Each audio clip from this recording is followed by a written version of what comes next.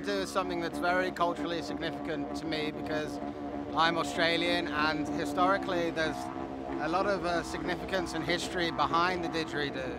Ein Freund von meinem Vater, der hat auch Didgeridoo gespielt und ich war klein und dann hat man halt sich mal ans Didgeridoo rangehangen und geübt, ja. Und ja, macht halt Spaß.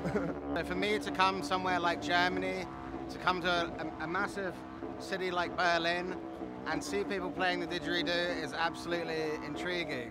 It's exciting. Naja, der eine braucht weniger, der andere braucht ein bisschen länger. Also 2 bis 8 Jahre braucht man bestimmt, um richtig vernünftig zu spielen. Ja.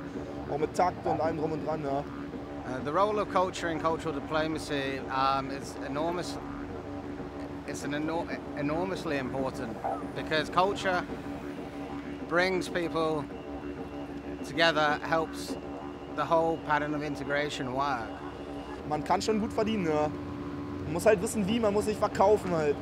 Man kann sich nicht einfach hinsetzen und irgendwas spielen, man muss schon richtig was machen dafür. Basically, culture gives people the opportunity to learn new things that they wouldn't necessarily be exposed to otherwise.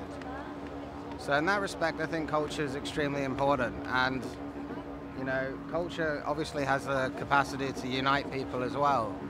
Deswegen, also da hat man schon bessere Chancen auf jeden Fall.